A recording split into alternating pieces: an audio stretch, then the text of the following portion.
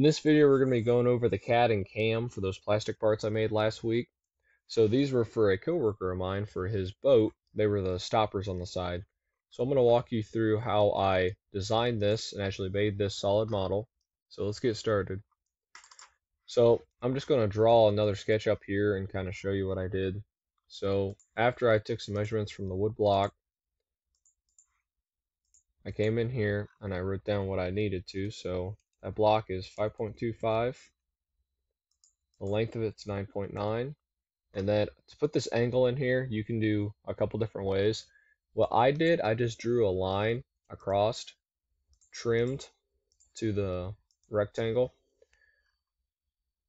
And then what I did was I dimensioned from the point to the end what it should be, which is that 5.85. And then this point to the bottom, which is 2.4. So you can do that, or you can come in here and put points along this line and then dimension the points out to where they need to be. So like right there and right there, and then take a line and connect the points. I just did the line because it's a little bit easier. Just a couple less steps, which is perfectly fine. So we're going to do the holes now. So I'm just going to put two random holes anywhere. And I'm going to come over here to dimension. But first, I'm going to move some of these lines out so I got some room so it actually looks nice. So, dimension, I'm going to go from here to the end, and that should be 2.54. And if you watch the video, you'll learn that I forgot to take half the edge finder when doing these. So when the block got finished, they were 2.44, 100th thou off because I forgot to do that. Which is fine. It worked okay. He actually put them on the boat and on the trailer, and they looked fine. So we're going to dimension this. Now we're going to go from the bottom for our Y measurement, 3.25. Oops. And then we're going to go here to here.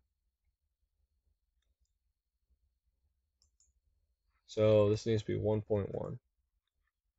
So now we need to dimension these holes. So these need to be 0.425. And right here, instead of entering that value again, I'm just going to click this value and enter it and see how it pops up with this D value, this D62. This ties dimension 62 to that, which is this dimension. So when I press enter, it's going to default to whatever this hole is. So if I do 2 inches, it's going 2 inches. So that is a great way if you have tons of holes. You can dimension them all for one thing. Because of that, you can adjust things multiple times and not have to sit there and adjust every single one.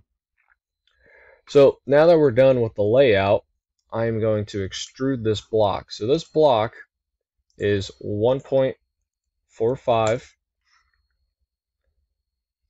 So right there, I just extrude the block. I'll turn the sketch off. Now, we need to do these counter bores right here. So I'm just going to draw a sketch real quick on this surface. Now, these are a left and a right hand. So what I'm doing now is the left side. So right there, it snaps to the center. And then I'll do the right side here in a minute. So right there, they snap to the center. If they don't snap to the center, you can come over here to concentric. Click that and click the circle, and it will actually snap both centers together. So let's dimension this real quick. So this is 0.9, 0.9. So we'll stop, and then I'll go to the other side. So these are left and a right side, so they're mirrored. Instead of making two different ones, all the outside profiles were the same. And the way I did it was I created the bare block, and then I just flipped it for whatever way I needed for the holes. So on this side, we're just going to put the same thing. We're going to put those circles. So 900, 900. We're going to extrude those down. So dimension should be -0.3. So we'll just do 2 of them. It's no big deal.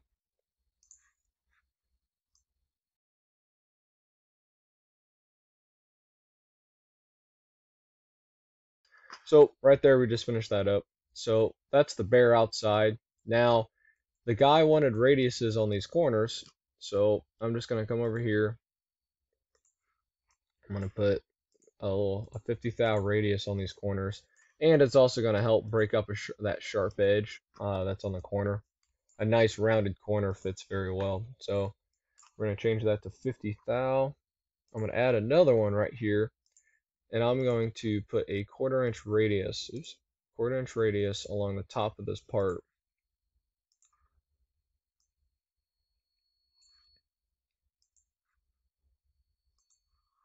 So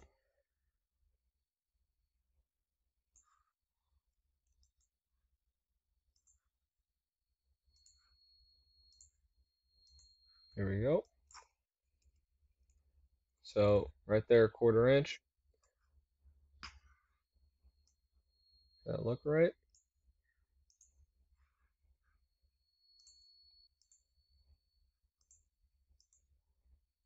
So that looks a little different from what my original model was. So I'll go back.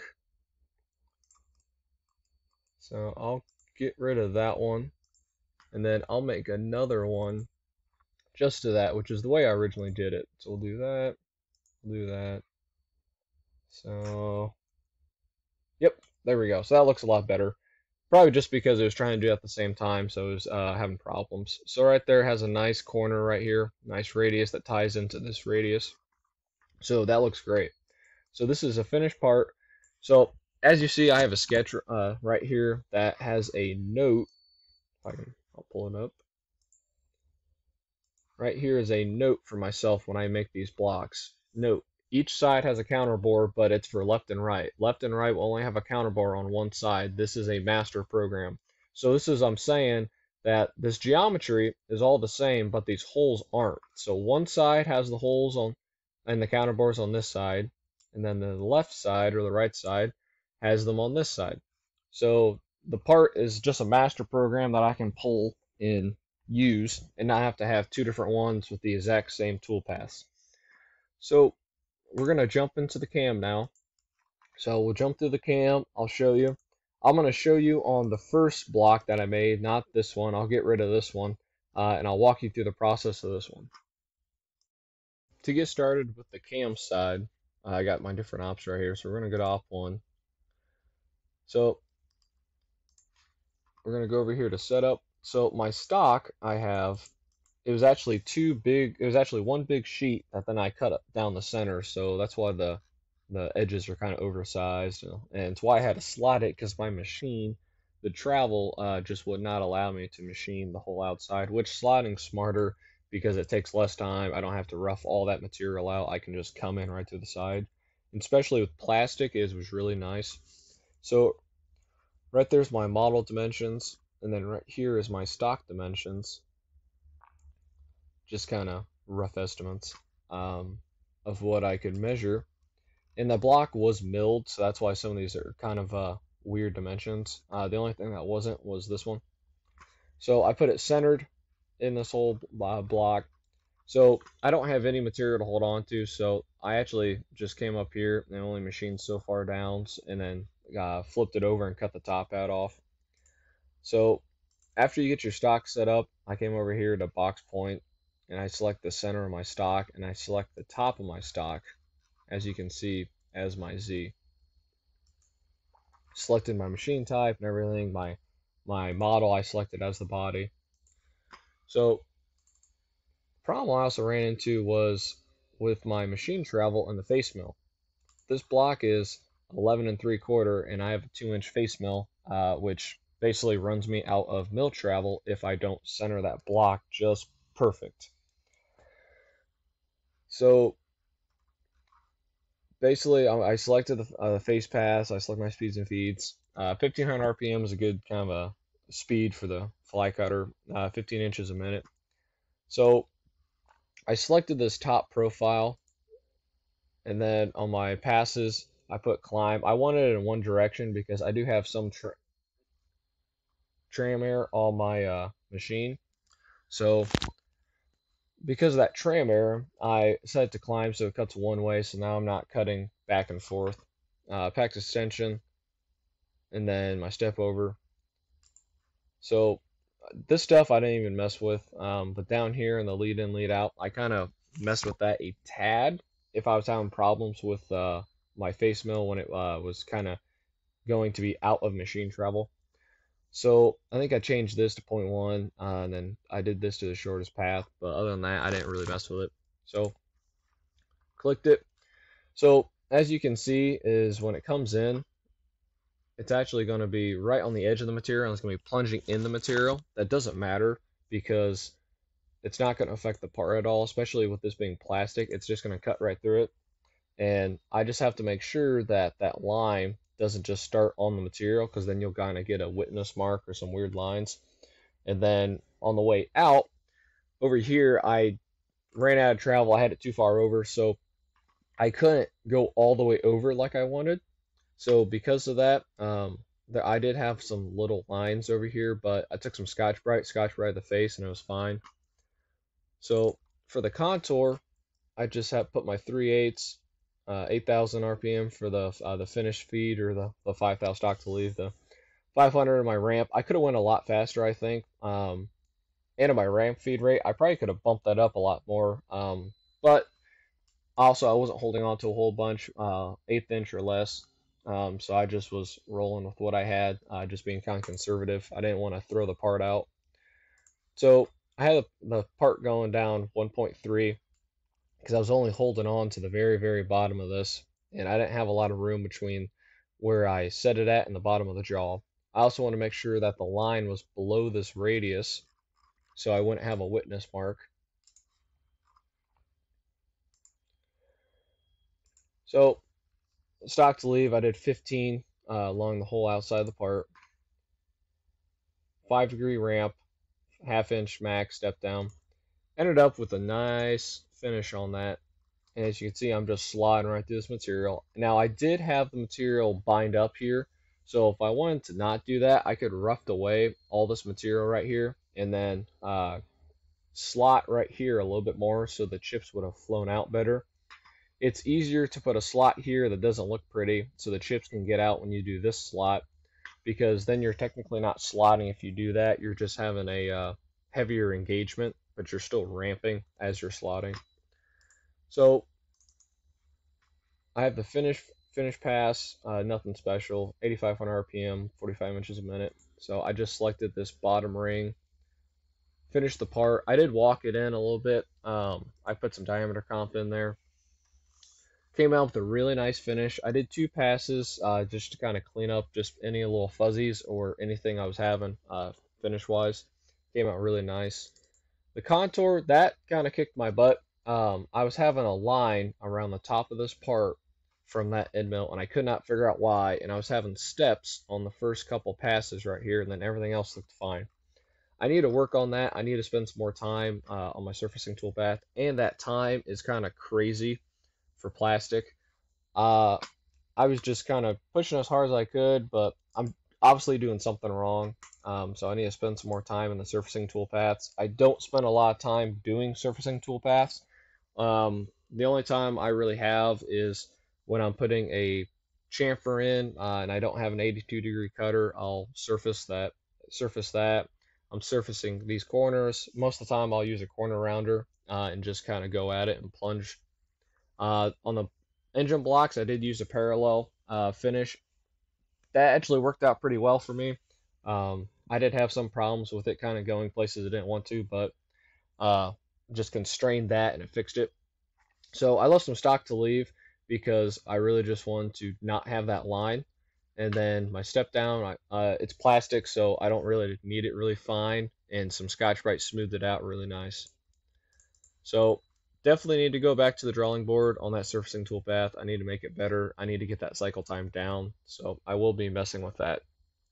And then for op 2, it was really easy. I just set my stock to previous op, or model, I guess, if I remember right.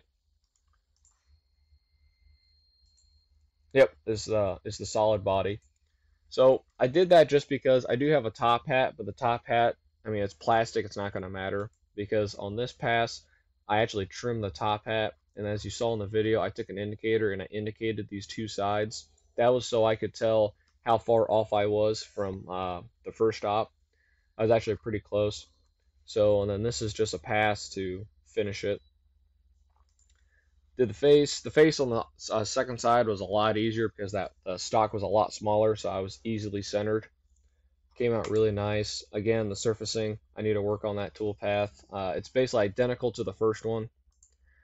Now, this is the left side on these holes. So I ended up just doing a ramp feed rate to go inside these holes. 3 degrees, nothing special. Probably could have went a little bit more, but they're really shallow, so it didn't matter too much. So now this one came out pretty nice on the finish and everything. Set to the bottom of the pocket for my heights.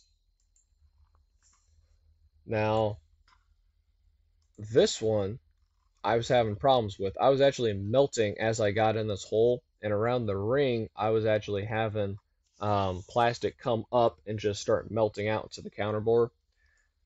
I just had the wrong ramp feed rate, or the ramp angle, so now I'm at 15 and I'm pushing it pretty hard. Didn't have a single problem. It actually looked really nice. The chips were coming out, and the plastic wasn't getting hot and melting like it was.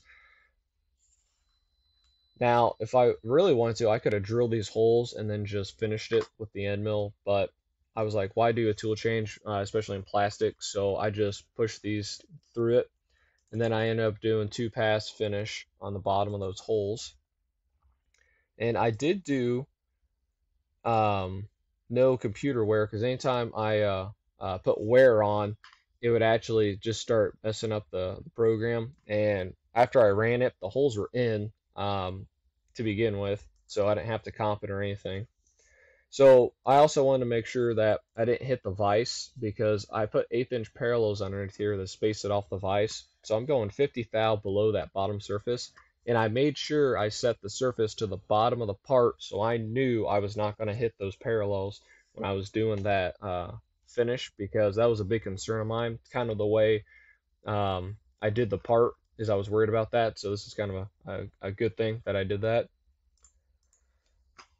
So all I did was I selected the 2 holes, and then I selected my heights. It just does 2 passes. I went kind of slow on my lead-in feed rate just because I didn't wanted to be able to watch it, and it just slowly going there. And I only had 2 parts to run, so I'm not trying to optimize this cam or anything. The right side is identical to the left side, word for word.